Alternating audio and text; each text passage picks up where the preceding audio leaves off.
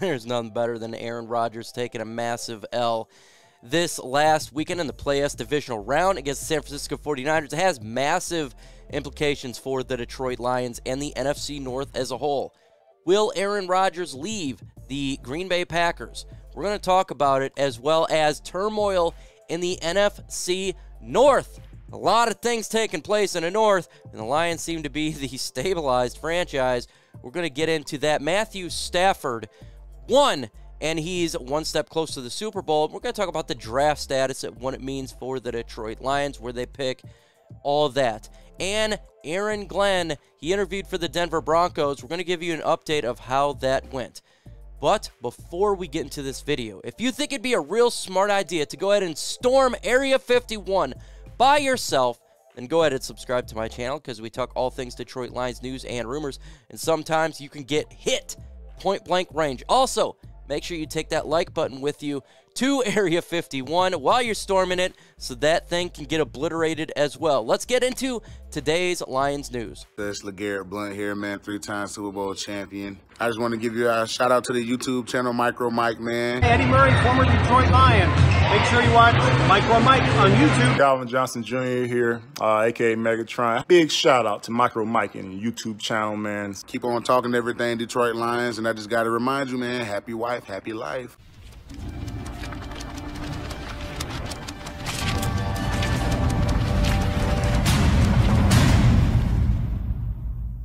Are you a Matthew Stafford fan? Do you want this guy to win it all? Go win the Super Bowl.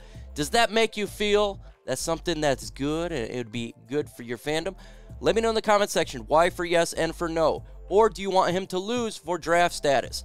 I personally want him to lose because I want my draft picks. But hey, look, I'm just one guy. Let me know in the comment section what you guys think. Let's turn this into a little bit of a poll. We have a bet in the back end of the fellas. 50-50 split for the fandom. Some say 50-50, some say 75-25 of loving Stafford and hating Stafford. Let's see what you guys think. Again, Matthew Stafford won, beating the Tampa Bay Buccaneers and Tom Brady in a thrilling game. Came down to the last second. Crazy. As we know, Stafford did his epic comebacks. We've seen it a million times. And when they had the 40-some seconds on the clock, I was like, yeah, I've seen this before. But with his winning, it means something for the Detroit Lions draft picks. Right now, as it stands, the Detroit Lions will pick no earlier than 29 in the 2022 NFL Draft with their second first-round pick.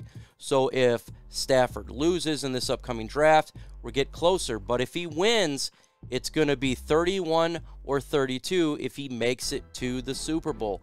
This has a lot of implications because we're looking at players to get such as Devin Lloyd, linebacker, Nakobe Dean, linebacker out of Georgia, Drake London. A lot of good players that now looks like potentially could not be there if the Lions pick where we're at right now. I mean, these guys are going to be coveted.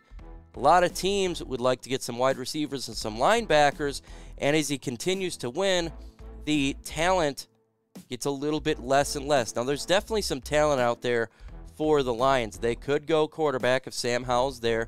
They could get lucky and maybe a Drake London falls there.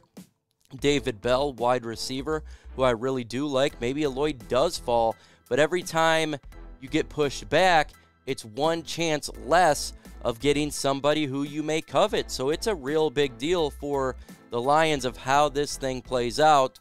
Either way, we're going to take the spot that we get, but I'm ready to know where we pick in this draft. Aaron Glenn had an interview for the Denver Broncos head coaching job, and there's a little bit of worry that potentially he could be gone as Lions coach and get a head coaching job. Why? Because he did an excellent job for the Lions defense. He was one of the best coaches on this team. He worked great with talent, maybe not to the level that you would expect, and he's all around a leader of men. So he got the opportunity to get some opportunities to interview for a head coaching job. But per reports, it looks like he's not in the mix to get the head coaching job for the Denver Broncos. I kind of expected this because we're talking about a first-year coordinator. Generally, you want to give him a couple years, see if it was an anomaly or see if this is a trend. And if you're a team who's trying to get a head coach, you want to get it right. So this is somewhat expected from my opinion. I kind of expected this.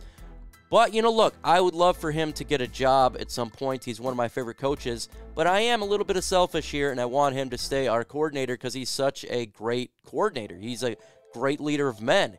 He really took this defense and took it to the next level with players we're talking about on the practice squad, and we didn't even know who they were.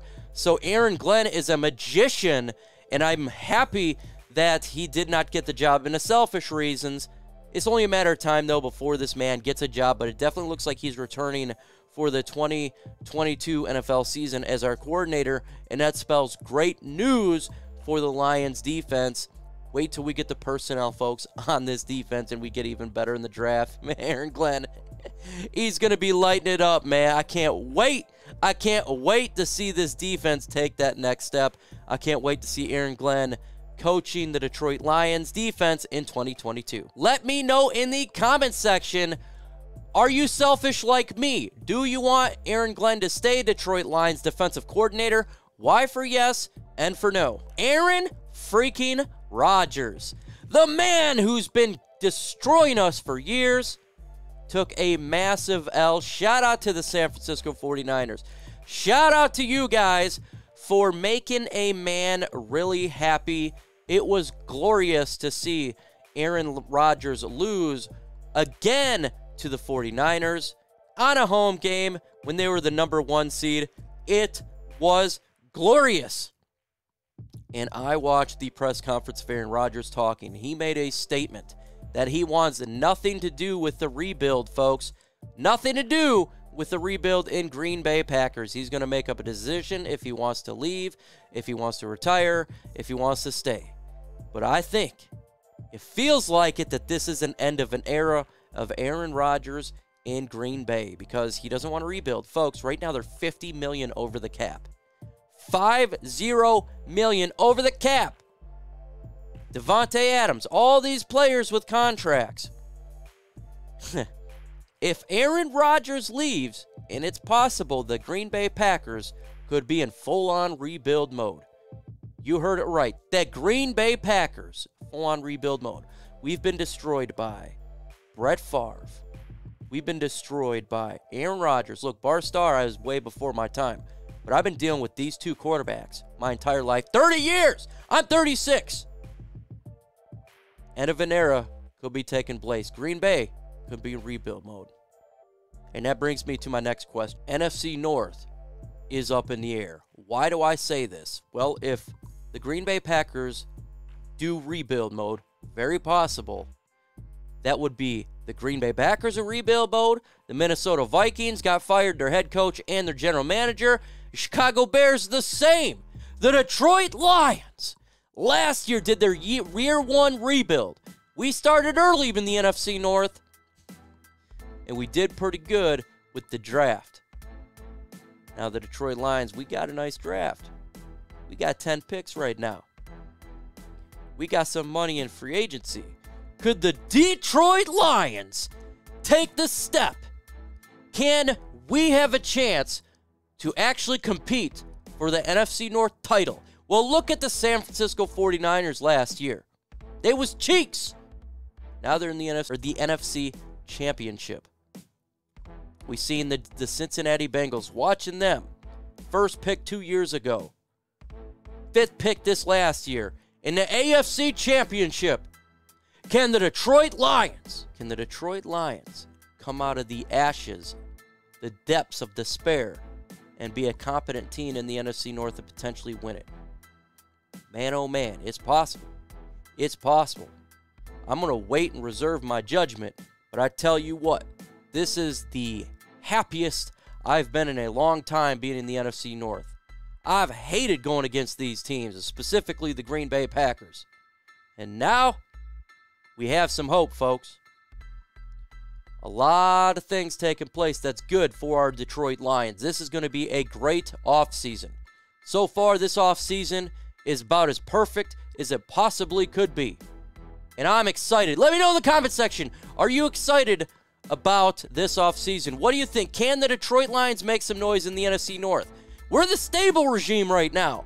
Who would have thunk it that we're the stable regime right now? But we are. Let me know what you guys think. He's seen a mock draft. Daniel Jeremiah of the NFL Network, he has the Detroit Lions taking Malik Willis, quarterback, with the second first-round pick. Now, we've seen a trend now because Mel Kiper Jr. has us taking Sam Howell. A lot of these experts thinks that the Detroit Lions are going to select a quarterback in this year's draft, in which I personally would not care. You all know I like Malik Willis. I like Sam Howell. I don't believe Malik Willis is going to be there, in all honesty, at the Lions pick. I think he potentially could be the first or the second quarterback taken in this year's draft.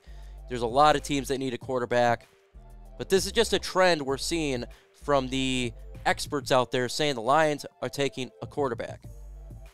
There could be some legitimacy to this.